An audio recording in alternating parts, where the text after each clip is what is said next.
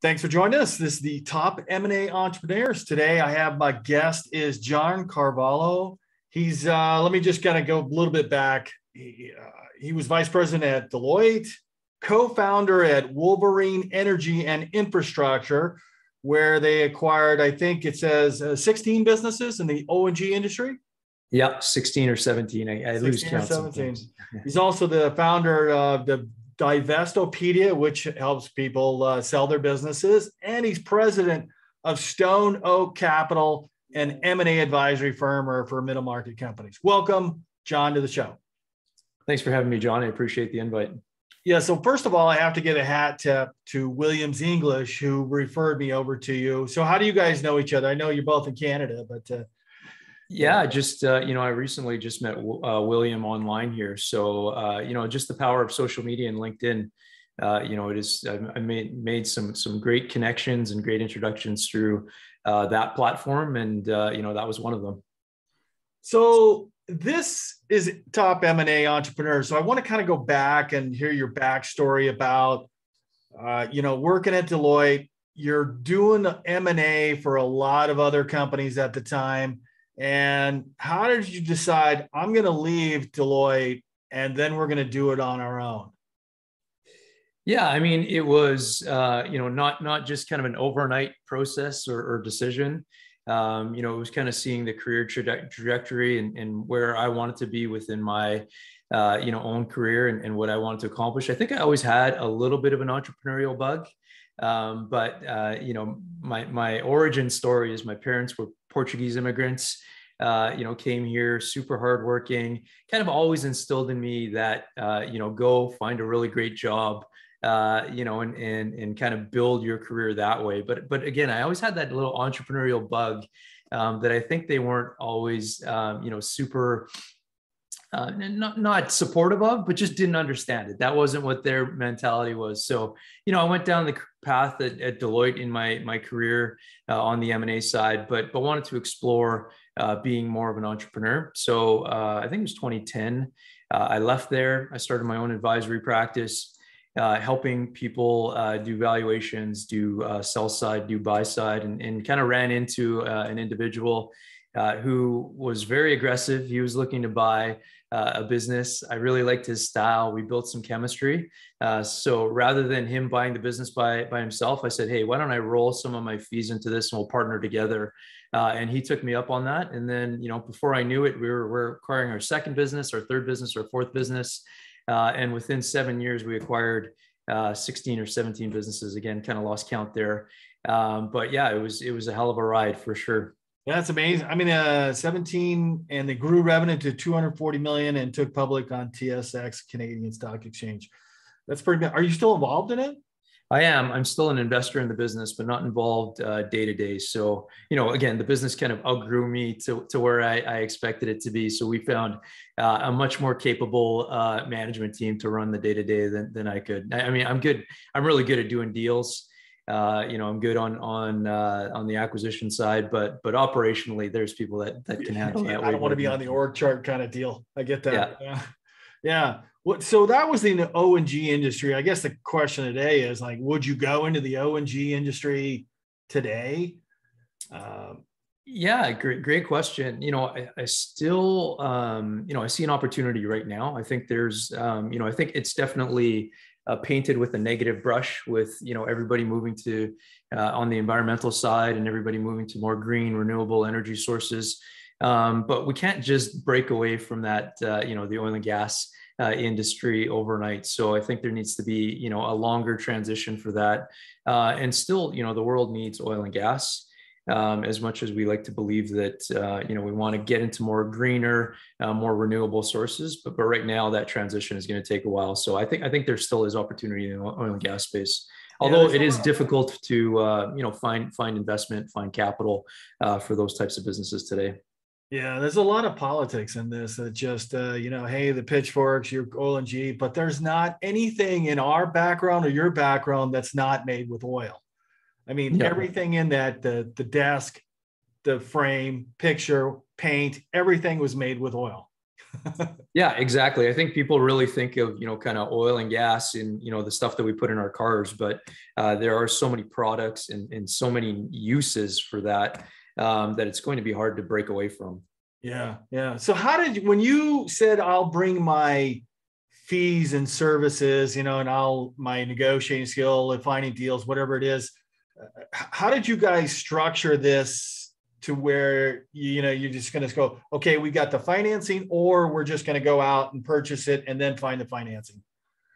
Yeah, great question. A lot of times it was, a lot of times it was scrambling for us to, we would put a deal together.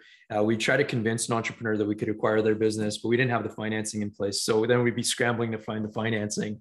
So we got better at it over time. Our first few deals were, that nature, where it was kind of that scrambling, where again, we try to kind of secure the deal with an entrepreneur that was going to sell us their business. And then we would go race out and find all the capital we needed to close it. But over time, we built partnerships with financing institutions, with our bank. They started to believe in us. They started to believe that we could actually execute on this roll-up strategy.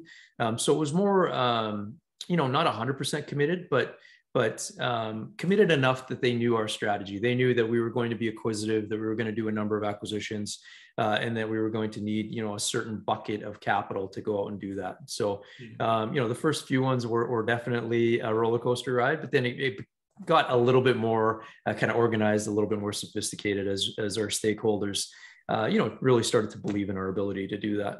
Yeah. How did that first deal go? I mean, how big was that? Our initial acquisition, 5 million revenue in the oil field services company. How did that go? You guys, hey, I found a great deal. He's motivated seller. Let's get an LOI in place and then find acquisitioning. What did that financing deal stack look like? Yeah, for sure. Great question. So the first deal, I think the owner was 75 years old. Okay. Wasn't involved in the day-to-day, had a management team that kind of run operations. The thing that I really liked about that business, it was like heavily asset backed.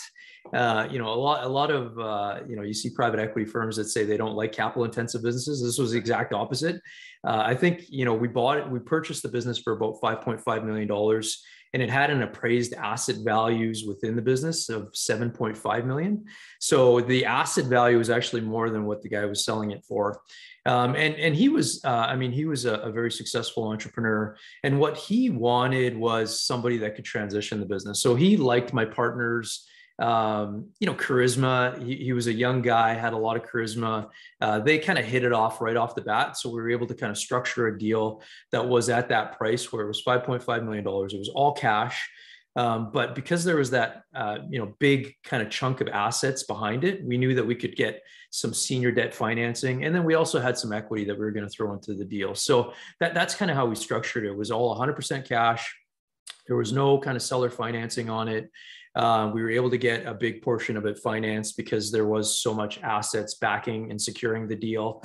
And, we put some of our own equity in. So that's kind of, I like that deal for that reason, because, if anything ever went wrong and say, worst case scenario, we had to liquidate the business, we had to shut it down and liquidate it.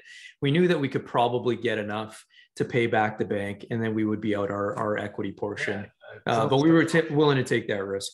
It was immediate arbitrage on there, the difference between what he's selling for and the asset's valuation. So yeah. And we knew that we probably couldn't liquidate for that appraisal amount, but we knew that we could secure financing to get us a big piece of the purchase price.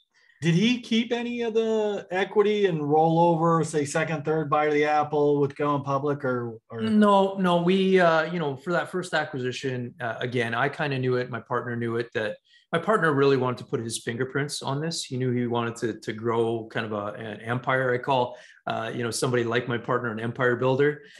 So, we didn't want that old vendor that was, I don't want to call him old. He was older, but the previous vendor, we didn't want him to kind of interfere in our plans.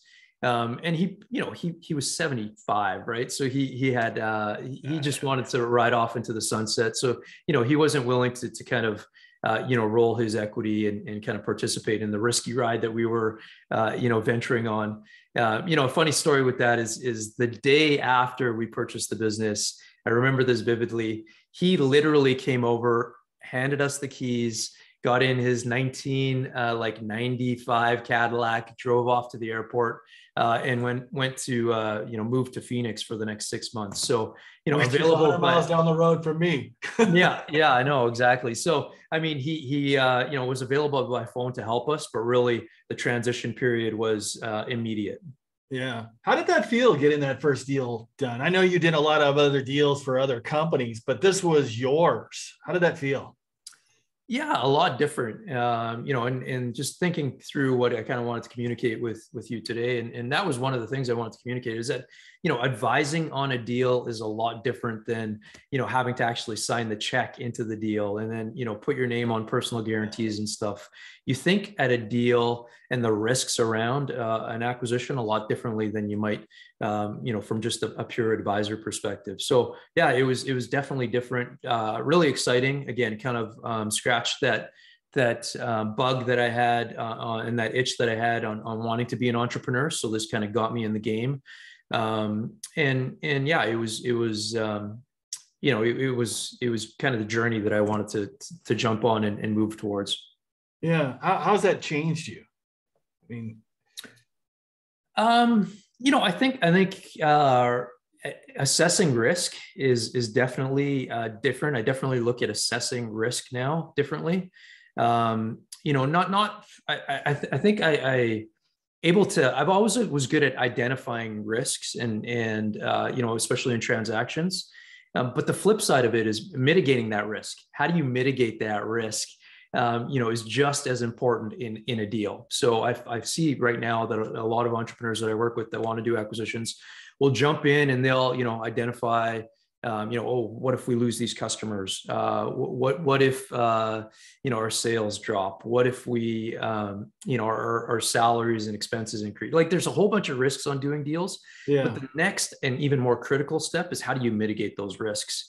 Right. And that's kind of what I learned, in doing these transactions. And my partner was also really great at that. He really had the ability to kind of compartmentalize the risks and put probability weightings on when these risks might occur. And then if they did occur, what we would do, the 2 or 3 steps that we would do to try to mitigate them.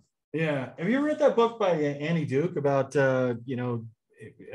assigning risk to your card hands, playing poker? Yeah, I have. Yeah, for sure. Yeah, it's a good book because it looks very like good book. Yeah, looks like what you do there. How did the other 15 or 16 go at that point? Was there just momentum that happened, and you're just like, oh my God, we got over the big hump, we're rolling? No, I think momentum started much later on, probably like 4 or 5 years after that first acquisition. The other ones were just grinding, right? Our second acquisition was in, a different space, like still in the oil and gas services, but not connected to our first business. So we were actually running the 2 businesses separately for a while before we decided that on our third acquisition that, okay, now we can't just run 3 separate businesses. We should probably bring these together under, one brand, which was Wolverine. And start to kind of position it as kind of a consolidator in the space. Yeah. And even our strategy kind of changed as well. So our first 2 acquisitions were very, we were buying these businesses, we were replacing the existing owners. We were, I think our second acquisition, we didn't pay all cash, but we paid a significant amount in cash with a little bit of a vendor financing or seller financing in it. And our third acquisition changed a bit because now we had a vision of bringing companies together. And, this was going to be bigger than just my partner and I. We were going to need to kind of deepen our management team. So on our third acquisition and subsequent acquisitions, we were really finding business owners that wanted to become partners with us, that would take, kind of roll over some of their equity into our business and kind of sell them on the vision that we were building something significantly bigger that was going to have kind of that second bite of the apple, as you had mentioned before, with an liquidity event of going public.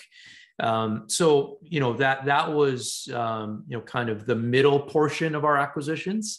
And then after we built those acquisition that management team, then our last few acquisitions were actually, carve-outs from larger publicly traded companies that we bought. Oh, interesting. Yeah, so it kind of, it went through those three cycles where it was pure buyouts, 100%. Next ones were partnership with management teams, and then our last ones were buyouts of carve-outs from publicly other publicly traded companies right before we went public. When you guys were, that gap in between, what were you trying to, what was happening? Like, how do we integrate this? What's the synergies? And were you buying direct or indirect, or was you buying, like in the wheelhouse to support it? Because, there's a difference between,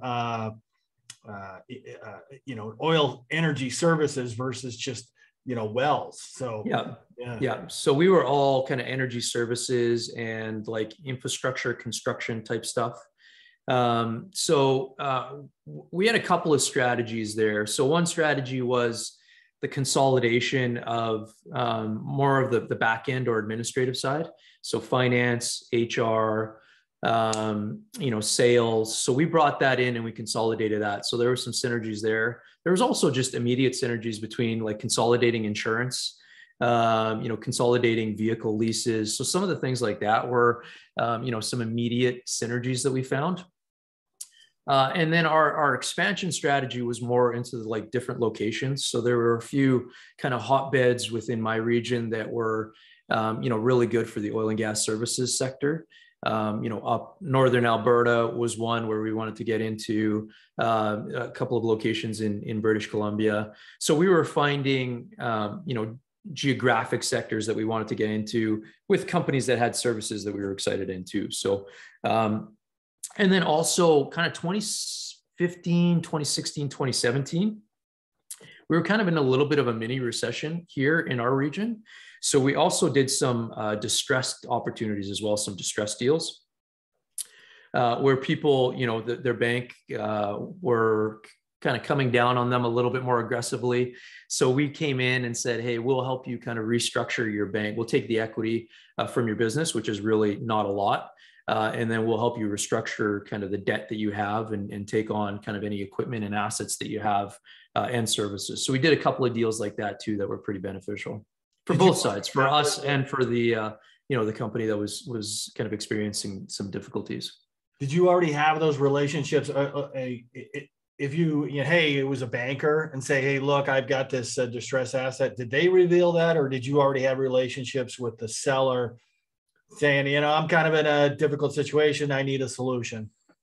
Yeah, I think what happens is when you go out and you start to consolidate, word just gets out there that hey, there's this consolidator in the market that could do deals, is good at doing deals, is quick at kind of turning things around.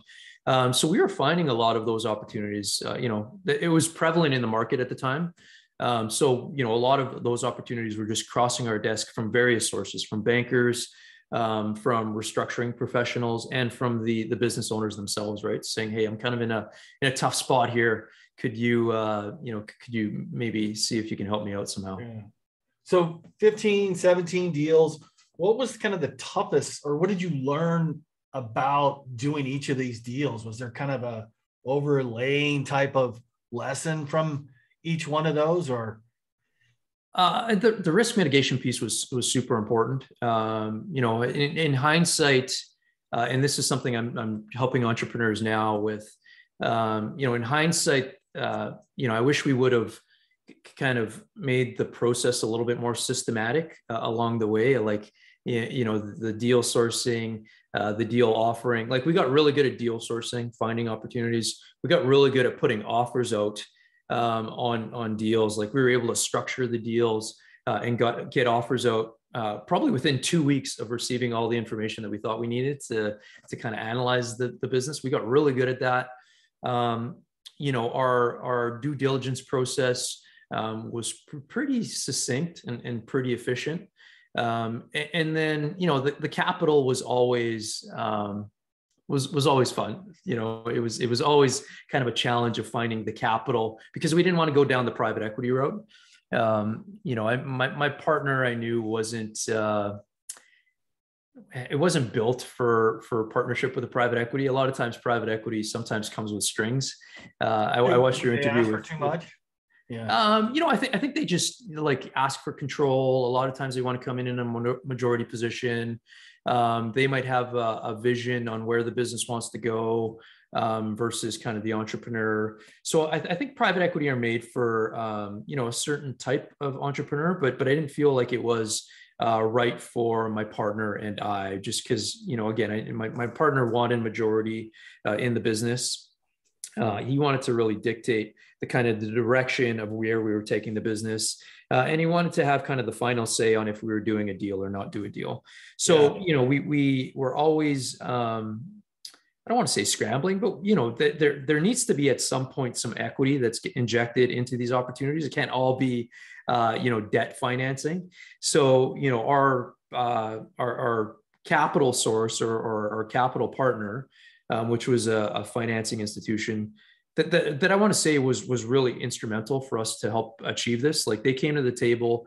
It wasn't, again, 100% committed, but it was like, hey, if you want to do this, we'll have kind of a bucket of $50 million available for you to do it. And then we actually blew through that. And then they came back to the table and said, okay, we'll have $100 million of capital available for you. Yeah. But they also wanted us to, find some equity to go alongside that. They didn't want to be the only one throwing cash into the deal. So a lot of times we were finding, some high net worth guys that would kind of participate with us along the way until eventually we decided that going public is the way that we find kind of that bucket of equity that we need to continue the growth. So going back, where you were looking at, where you were at, 10 years ago when you started this, 2012, what you had, what your desire, what you wanted to accomplish. Did you accomplish everything you wanted? Exceed it, below it, anywhere near it? Yeah, I always tell my partner this, but this was, this was me helping him with his journey. Like when I first got into this, I wanted to do deals, right? And he was a guy that was doing deals, so I latched onto him, and I'm super grateful and thankful for that.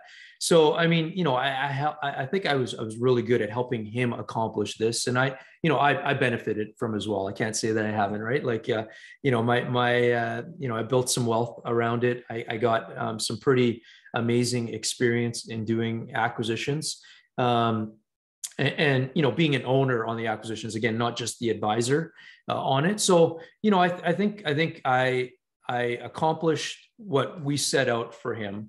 And now, in my next phase of what I want to accomplish is I want to almost replicate this for other entrepreneurs. Like, I really see that there's a need for the education out there on helping people execute on something very similar to what we did.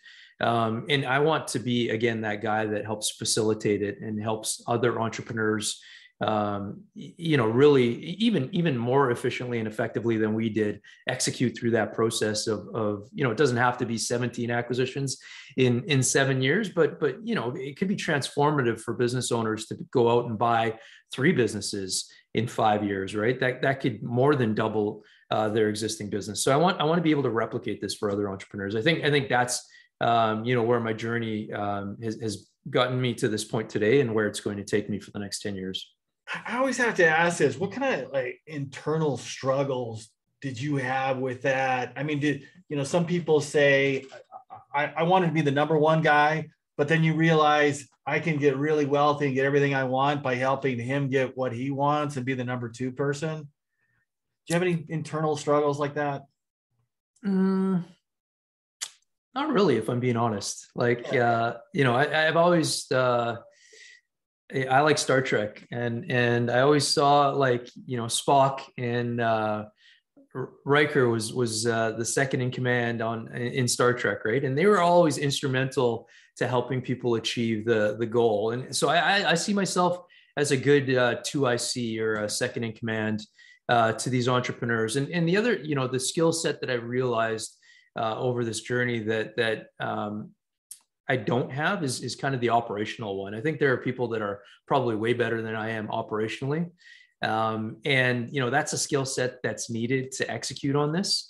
But my skill set is also needed. So I think there's a real synergy between, you know, those business owners that have the operational skill set and the ones that have, you know, the finance, the capital, the acquisition skill set that I bring to the table. So, I kind of see it as really kind of symbiotic between, you know, me and the entrepreneur. So, you know, I don't see myself as having to be the guy. Yeah, I mean, I love the analogy because I've used it a lot too. I have always thought Gene Roddenberry was a genius because of, you know, he's the Captain Kirk's up there. I'm going to ask the emotional guy, the doctor, and he's going to get all emotional about it, why he should do it. And then a logical guy, I'll ask Spock. Yeah. You get your best answer out of the combination of the 3 or 4. Yeah. Yeah, and I think that's what I brought to the table. A little bit of, you know, kind of that Spock-like, you know, logical assessment of deals. You know, and I've told my partner this, so that's not a secret, me sharing it with you, but I always, like we probably had like 5 deals on the go at any one time, you know, because he was a consummate entrepreneur. He wanted to do every deal, right? And I knew that we couldn't do every deal. So the way I would manage it is I would just really kind of bear down on the deal that I knew had a higher probability of closing, and work on that. And the other ones, I just let them kind of fall apart. So you know, that was kind of my way of managing the opportunities, is by really kind of doing that probability assessment and saying, okay, which one can we find the financing for? Which one is the owner the most motivated to do a deal?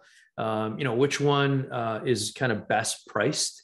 If I'm being honest, like which one kind of, you know, has the best metrics for us? And then I'd really bear down on that deal. And I'd let my partner kind of still continue pushing the other deals ahead, but I wouldn't put as much effort and energy into them.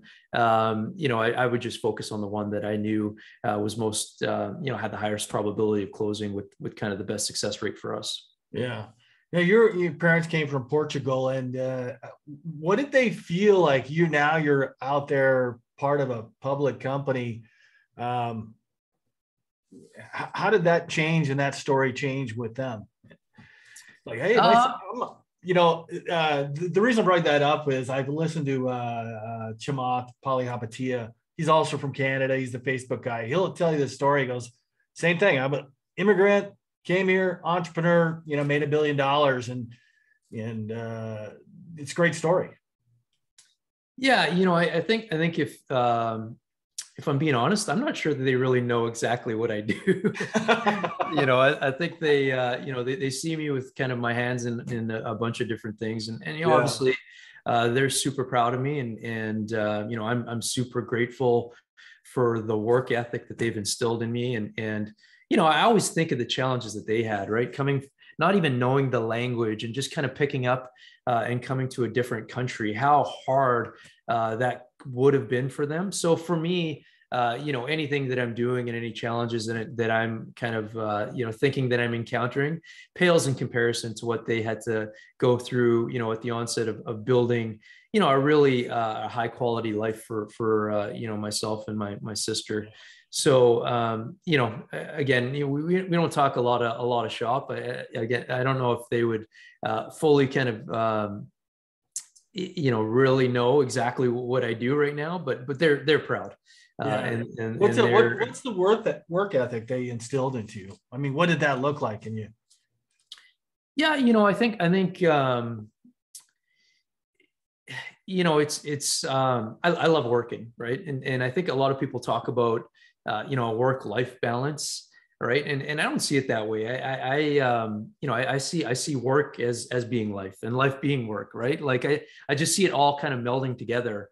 And the more that you can kind of intertwine those two and not see it as a really hard segregation, you know, for me, the happier I am. Like, you know, I hate to tell anybody I work with this, but I would do acquisitions for free. I love doing it so much, right? So, you know, for me, you know, Warren Buffett always talks about tap dancing to work. I mean, I tap dance to work every day. So, you know, that's kind of what they taught me the most, is that it's important to work hard, and to kind of, you know, always show up for what you're doing. But over time, I learned that it becomes a lot easier if you love what you do. It doesn't even feel like work most of the time. Behind it. So you're doing this now, not with Stone Oak Capital. So what kind of businesses do you look? Are you agnostic on the type of business you look for, or should they have $10 million in revenue, $25 million in revenue, and then we'll go, we'll buy. I've seen a couple of your videos online. Will they're add, 1 million or 4 million revenue or 5 or something? Yeah. So, there was, when was it? So it was like actually July of 2020 last year when we found a replacement for me within the business. And I pulled out and became strictly an investor in Wolverine. And I took some time to reflect on what the market really needed around the acquisitions. Again, through Stone Oak, I was doing sell side and buy side, but I felt like really, again, my expertise falls more on the buy side, on the acquisition side. And then also seeing this opportunity that's in the marketplace to go out and acquire these smaller, mid-sized businesses, exactly what we did in Wolverine, right? Private equity firms are probably focused on, businesses that are 10 million plus, I would say, and you speak to a lot of private equity firms and a lot of other M&A professionals. So you'd have a good take on what size of businesses they're looking for. They're moving down sometimes. You'll find that they move down because the deal looks, there's not a lot of deals out there. They're not competing on, and they somehow move down. This is just my experience with an IT firm we were looking at. Yeah, for sure. Yeah, they are moving down market.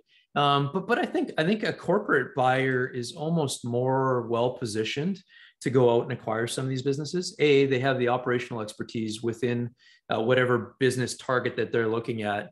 And I think banks are more willing to back, a strategic buyer that has the operational expertise, is looking to expand either into a different region or different kind of adjacent product or service line.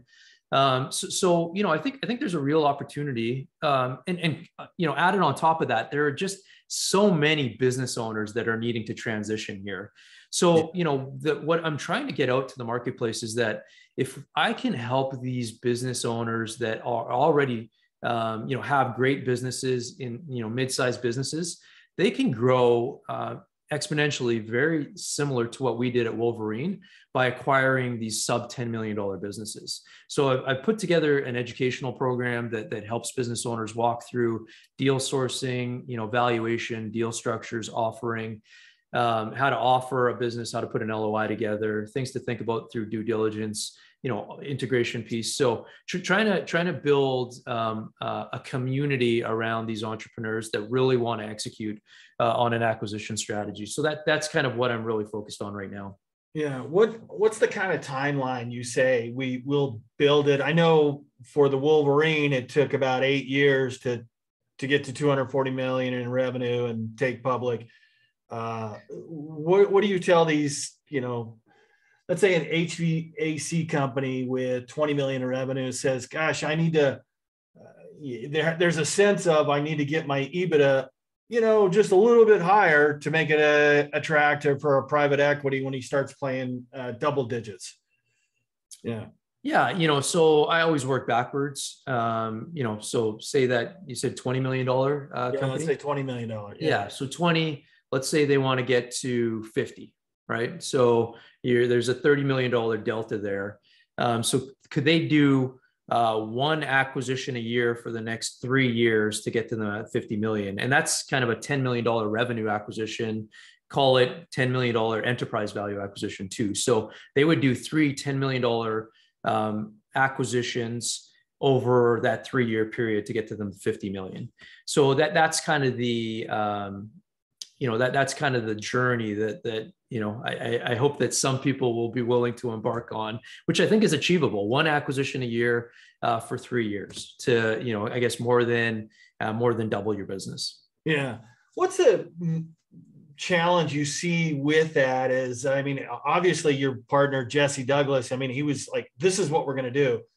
But if a guy's been running a HVAC company for 15 years and he's at 20 million and he's never done an acquisition, what's the type of thinking he has to change to be able to accept that and do it? I think a little bit of the risk taking for sure. Most of the people that I run into that want to do this are kind of at the onset of their journey, right? They have some risk appetite, and maybe they've already kind of tried to look at acquisitions. They just haven't kind of really landed on the process that gets some success through it. Yeah, I think changing that risk appetite a bit. There's a lot of things that could go wrong in an acquisition, but there's also a lot of things that could go right, right? So that's one. Finding the capital is always tough. So how am I going to structure the deal? Where am I going to find the capital? So again, there's a willingness to maybe if you have a $20 million HVAC company, that isn't really have a lot of leverage on it. To now be able to say, okay, I'm going to reinvest in the business. I'm going to take on some more leverage to be able to really kind of, double or triple this business. So I think that's that. It's just changing your perspective on risk a little bit, and then also having the appetite to take on some leverage to do this. Yeah. Have you ever said to anybody, look, you're not ready for it because you just don't have your processes in place? I mean, it's still, let's say it's like an Autobahn versus a, one lane highway. And say, look, if we brought on a $4 million business, I mean, it would probably kill your business because you just don't have any systems or process in place. Yeah, it depends on the acquisition, right? Like, a lot of times people want to think about, how am I integrating this business even before they have an LOI in place? Yeah. But it's you got to think through, and the strategy is such an important piece at the onset. You got to think through, how am I going to run this business, after I've acquired it? So in some cases, if you're keeping the management team in place after you've done the acquisition, maybe you don't have to integrate it in place. And maybe you don't need as strong of processes when you're going to acquire, because, that business is going to be self-sufficient. It's going to, you're not going to change a whole lot of it. So it really depends on the type of acquisitions that you want to do. But back to your earlier question, yeah, there are lots of times, and the purpose of me putting this program together is so they can build the processes in place beforehand, to really understand all the things that they need to be ready to execute on when they're looking at doing this acquisition strategy. Yeah. Do you also assist in acquisitions, not just indirect or direct competitors, but let's say media? Maybe the company, all they needed was, more eyeballs, and it's a, $500,000 acquisition, or they needed distribution for more margin or something. Is that the kind of criteria you build out for them? Yeah, you always got to ask the question, why? Why am I doing these acquisitions, right? Yeah. Are you looking to expand? I think the overall theme of doing acquisitions and what we saw with Wolverine was that we were trying to diversify risk. I bring up risk a lot in our conversation here, but it's, it was a major reason that we were doing the acquisitions. We were diversifying risk by being in different locations, by offering different products and services. So if one, service that we were offering, the market just wasn't there, then we had other products and services that kind of, took up some of the capacity that we had within our business. We were diversifying risk for our shareholders and our stakeholders within the business. So, I think one of the big reasons that you want to do acquisitions is diversify risk. As you get bigger, you're also less risky, right? So, that was a big piece for us, was just around the risk diversification and just being a bigger entity with, more levers to pull if things ever slow down. What about unprofitable businesses? How do you assess risk with an unprofitable? And the reason I bring this, I got a buddy who's purchased 100 companies. I mean, there's some are small, some are larger, but he's got a platform company of digital marketing. He could purchase an unprofitable company and make it profitable in 1-2 years just by bringing his, skills and his people to the deal. Yeah. How does that? I mean, if you have that skill set in place where you could look at an unprofitable company, you're probably going to not pay kind of a really top dollar for it. If it's unprofitable, you're going to be able to negotiate a much lower purchase price for it. And not give up the payment for any of the synergies that you bring to the table from that. We knew where our synergies were. Again, was kind of consolidating the back end. We knew that was one place that we could cut costs. We didn't overestimate. We were very conservative with our ability to do that. So really, we didn't put a lot of weight in the purchase price that we paid on our ability to really cut costs. So, but if somebody has that opportunity to do that, that's a super powerful tool in the tool belt to use on the acquisition side. Yeah. Now this, I actually signed up for this training. It's called acquisitions-playbook.com. Yeah, that's right. Yeah. And what is that training going to offer? So it's going to be a, coaching with me over a 2-month period. We're going to help people implement. There's companies that sometimes have difficulties on the deal sourcing side. So, if that's the challenge, we'll put in processes on how you can go out and find deals, and where you can find really great targets to do acquisitions. Some companies come to me and they say, hey, like John, I'm able to find deals. I just don't know how to structure them or value, or put kind of the deal together. So we offer training on that side of things. And then, after you've put the LOI in place, what do you do with this business? There are so many things that you need to do on the financing, purchase and sale agreements, due diligence side. So we provide coaching over a 2-month period on really establishing the processes from start to finish on getting an acquisition done. Yeah. How long have you been doing this? This is, since 2010. So you kind of run this concurrently with, Yeah, the Stone Oak side, I definitely ran concurrently with, with Wolverine. And again, it was it was funny because I never imagined that Wolverine would have gotten to the size it was.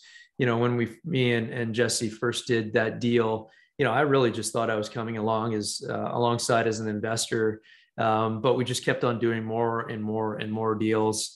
And then obviously as the company was going public, I had some pretty good expertise that I brought to the table. So I felt like, me being involved in that process was important. And now, I'm kind of, that was definitely an awesome journey, an awesome experience. And now I'm back to building kind of this acquisition playbook. I call it that, I want to do it again. I want to replicate that same feel again with other entrepreneurs that want to grow through acquisitions. Yeah. Now, do you just teach people how to do it, or do you actually say, some people say, how do you find the deals? Do you teach them how to do it, or you do it with them, or? Yeah. I think the important thing is, to build the competency and the capabilities in-house, right? Yeah. If we're, Jesse and I were to outsource all of that, it would have been very costly. And truthfully, I don't know that there's anybody in the market that really provides a holistic offering of sourcing, valuation, putting the offers together, due diligence. So I found that there was nothing, and there is nothing really comprehensive in the marketplace from a done for you perspective. And then coupled with the real belief that it needs to be capabilities and competencies that need to be built in-house if you want to execute on the strategy. So I'm trying to teach people how to fish rather than fish for them. Yeah. And would that be adding a person onto their staff, like an M&A person, or you're trying to teach the CEO or COO how to do that? Yeah, a little bit of both, I think. And the CEO, this is a C-suite capability and competency that needs to be built. Like if you really want to execute on an acquisition strategy, I think it needs the attention of the CEO and the attention of a finance person, the CFO maybe, or like a business development person that's out there finding deals. But there are a lot of strategies that I teach within the program on how to use external contractors and resources to go out and find, research lists of target companies or research lists of intermediaries that you can get out to, or there's tools where you can automate the outreach on the deal sourcing side. Or the financial analysis, maybe you can outsource, a lot of the heavy lifting around that. So I try to educate on ways that we did it at Wolverine to kind of build the team using external contractors, but you have to know how to manage those contractors to be able to execute this. Yeah. Do they lean on you for say, hey, oh, great, I could find source the deals. I know who I want to acquire, and how to get in touch with them, but I just need how to financing. Obviously, you've got a very strong financial background with seeking capital for all these other acquisitions. Yeah. And that's what we do over the 2 months. I really coach them. I say, okay, like, here are all the tools, here are the financial analysis. This is how I would work through it. I want you to do it. I want you to understand kind of the process and the thought pattern that I used when I was doing acquisitions, because if you want to execute on this, you need to be the leader. Like, even though I was the finance guy and sourcing the capital, Jesse was involved, and he was very good at, negotiating the deals, building rapport with the acquisition target, vendors that we were courting, right? So yeah, it was very symbiotic between Jesse and I.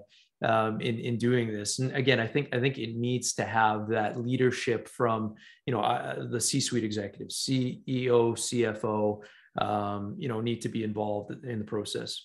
Yeah. How young was Jesse? So you said he was kind of young. Yeah. When I started, he was 32. So, yeah, he was 32 and always had an entrepreneurial background and really, was, I could tell right at the onset that he was a little bit different than other entrepreneurs I had come across. So I was excited to partner with him, and lucky that we had a really good chemistry. How did that develop, your relationship? I mean, did you meet him? Where did that start?